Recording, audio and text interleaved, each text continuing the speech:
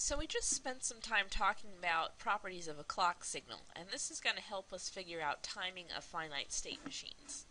So let's look at more properties of the clock. Now remember, in finite state machines and in flip-flops, we're always interested in the clock edge.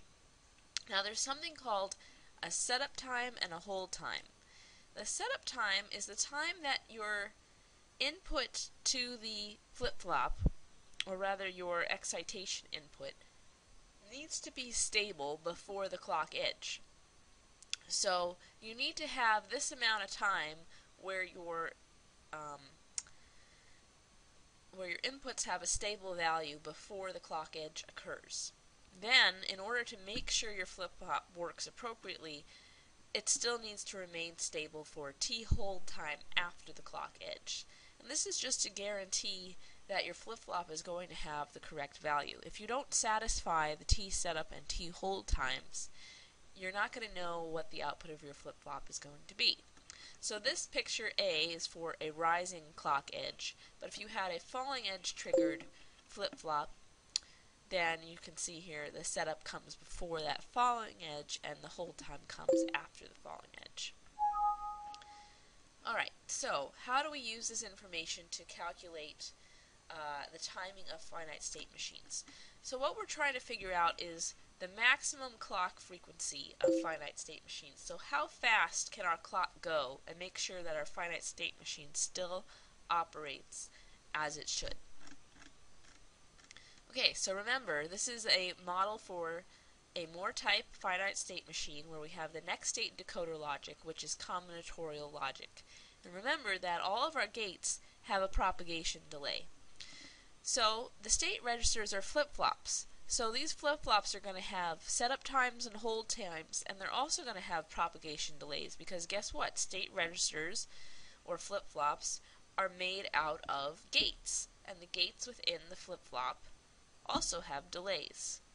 Then you have an output decoder, which also has a combinatorial circuit, which also has delays.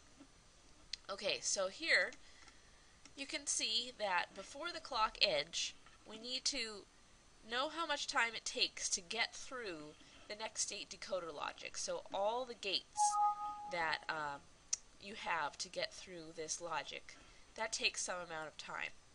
Then we have the T setup time, which we need before the clock edge. After the clock edge, we need the T hold time and the T propagation delay of the flip-flop. So in this example, though, the hold time is shorter than the propagation delay, so we can ignore the hold time. Then you see we also have this thing called T slop. And this is sort of a margin that we add in to make sure that we're not just operating at the very edge of possible operation. This adds some extra time in just to make sure that we're going to be okay with our timing. This next state is put here in case we were considering looking at a falling edge, but we can ignore that for right now. So basically we look at the time for the next state decoder logic, the margin time, the setup time, and the propagation delay.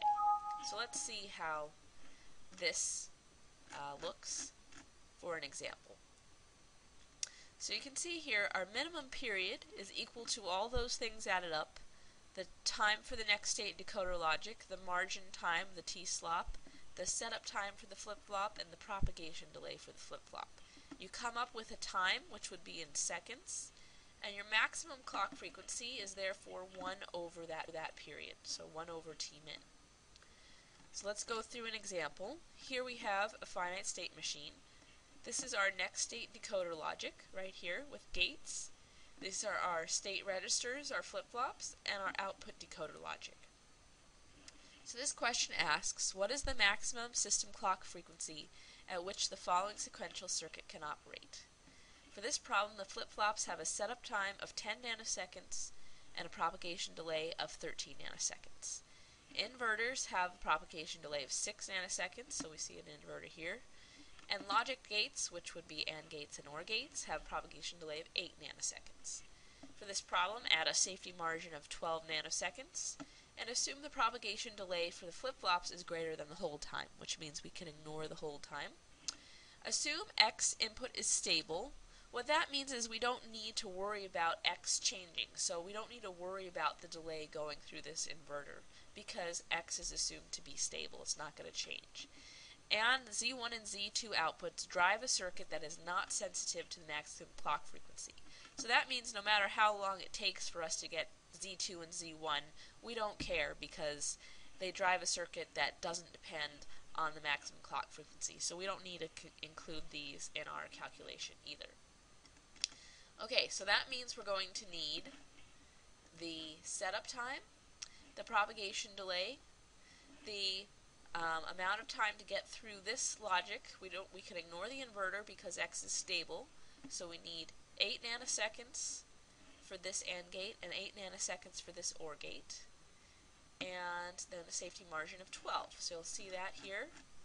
We're going to have the next state decoder, which was for the AND gate and the OR gate. You look at the longest path from inputs to outputs. So the longest path is going from the going through 2 gates. So we have 8 plus 8. The T safety margin, or T slop, is 12. T setup time was 10, and T propagation delay for the flip-flop was 13. This comes out to 51 nanoseconds, so the fastest we could clock this circuit is 1 over T min, 1 over 51 nanoseconds. Nano is 10 to the minus 9, so that becomes 19.6 megahertz.